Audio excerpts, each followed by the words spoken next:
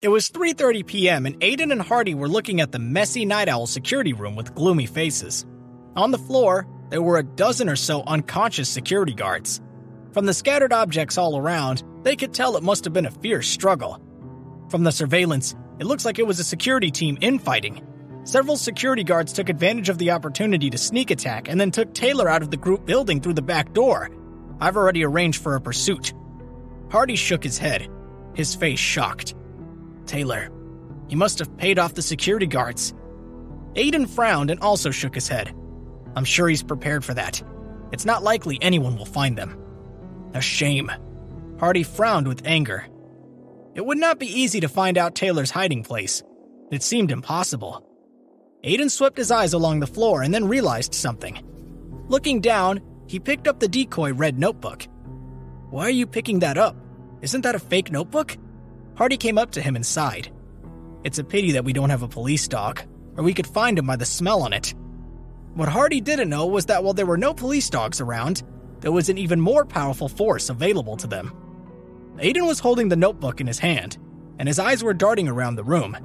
He was already calculating his next move with the system's help. Triggering basic navigation ability, locating the target. After positioning, the virtual map has been generated. Thousands of pieces of data materialized into a three-dimensional map. Tall buildings, busy traffic, people coming and going. The whole world, only in Aiden's mind. A little red dot flickering on the map moved rapidly toward the industrial district. I'll find him. Hardy saw a flash in front of his eyes, and by the time he had registered it, Aiden was gone. In the blink of an eye, he was out the door and far down the hall. Hardy and the guards all wiped their eyes and looked at one another in a daze, speechless. As the cold wind rustled, the sky and the earth began to smell of ozone and then raindrops fell. It seldom rained in winter in Arkland City, but it had twice that winter, and the weather forecast has not predicted it either time. It was really strange. The rain kept beating on the window of the White Knight and was swept away by its silver-colored wiper. In the heavy rain, the White Knight flew like lightning in the traffic. Boss, the red light ahead, Frank asked hesitantly. Gun it, Aiden commanded. Frank gritted his teeth and stepped on the gas pedal. With a pleasant roar, the White Knight broke through the curtains of rain to speed down the road. The other drivers on the road were scared by it. Cars stopped, swerved, and sped up to avoid the speeding sports car. One car braked too hard and spun out of the road. The whole intersection was a mess. Hey, watch it! Are you looking to die? Disgruntled drivers heckled as they passed. In the heavy rain, the drivers stretched out their heads and pointed to the White Knight, but the car didn't stop for a second, hurtling on down the road. After the sounds of sirens, a man yelled at the White Knight with the bullhorn. This is the police. Stop the car and pull over immediately. Boss, come on! Looking through the rearview mirror at the police car, Frank immediately had a headache. Aiden stayed deadly quiet in the back seat. After another intersection, there were two police cars stopped in front of them, blocking the way of the White Knight. The police car in the rear also caught up. There was no way out. Get out of the car! With a rapid knock on the window, a young officer in a raincoat peered into the car. The window gradually rolled down, revealing Frank's slightly embarrassed face. Are you the owner? Your car has violated traffic safety regulations.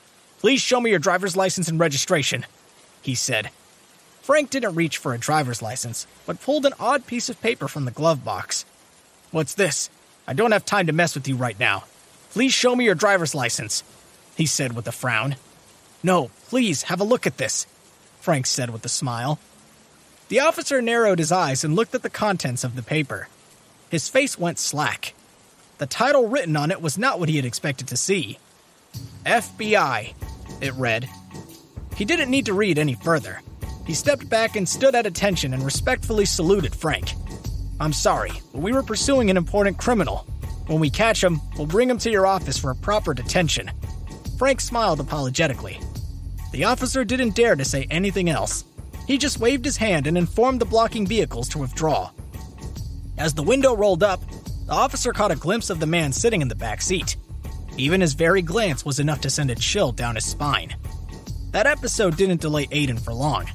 In order to save time, Aiden had had no other choice but to use his government connections.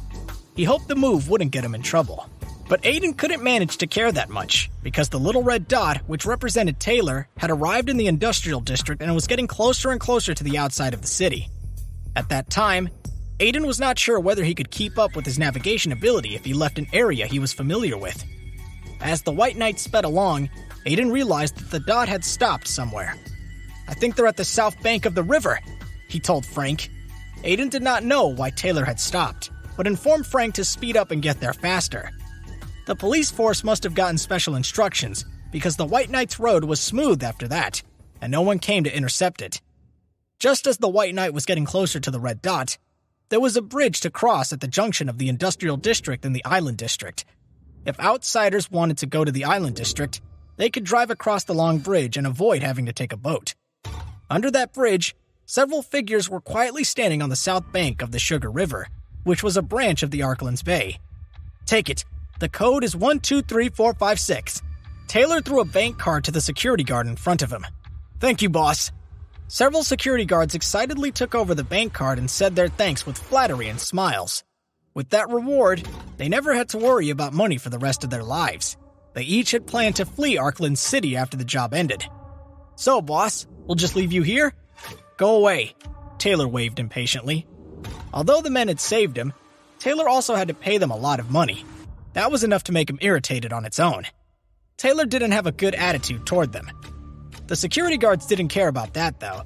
They just happily left the riverside with the bank card in hand.